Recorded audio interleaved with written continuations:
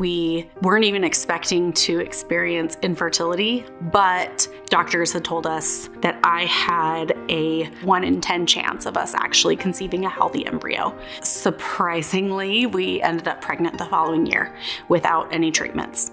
At our 20-week ultrasound, we went in for devastating news. There was a myriad of things wrong with our son's development at that point in time. He was born alive, and we had 5 wonderful weeks with him in the primary's NICU. It was a dark, low time for me, and I felt like I will never make it out of this.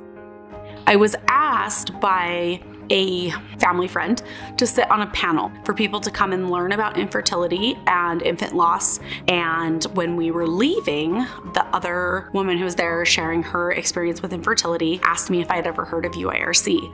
And she invited me to look them up, and there was a conference coming up that October that I should attend. And ended up going to the conference that year. It was at that conference that I learned about Utah adoption specialists. I came home, shared it with my husband, and that was when we decided we would adopt.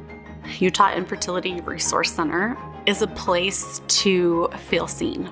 Part of a support group leadership has taught me is that our stories are so profoundly different and yet so much the same. When I was in that fresh state, it was so helpful to me to hear other people say, it's not that it gets better, but you will get through this. So it was just such a great place to have every kind of resource you need and the support you need all in one place.